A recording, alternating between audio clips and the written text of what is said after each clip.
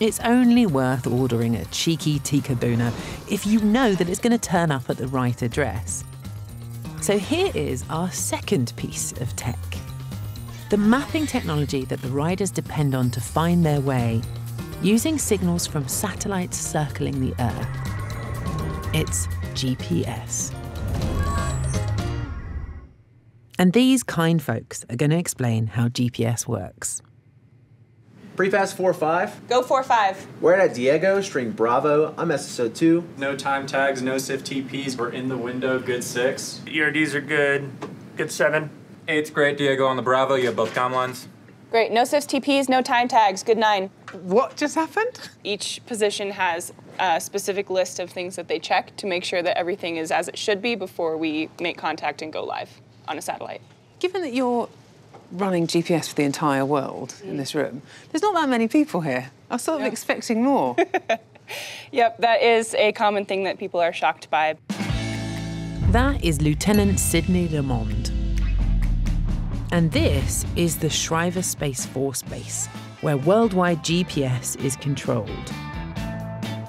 From this building, Sydney's team controls the 31 satellites 12,000 miles above our heads that make up GPS.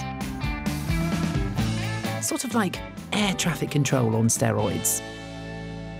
Talk me through that then. So on a normal day, what kind of things are you doing in here? We generate the commands, tell the satellite what to do from here. That information gets sent up to the satellite via a ground antenna. Satellite takes that in, does what it's supposed to, and beams down its new signal to our 6 billion users worldwide. Okay, sounds like quite a lot for 10 people to do. They are set in set positions in 6 orbits around the Earth. Okay, so it's like you have these kind of elliptical bands. Correct. that coat around. I'm sort of imagining like taking a watermelon and coating it in elastic bands. Yes, a lot of elastic bands, correct. Okay. Of course you've got it as a hologram. Of course you do. But the satellites don't automatically know their location in orbit around the Earth. Sydney's team have to tell the satellites where they are.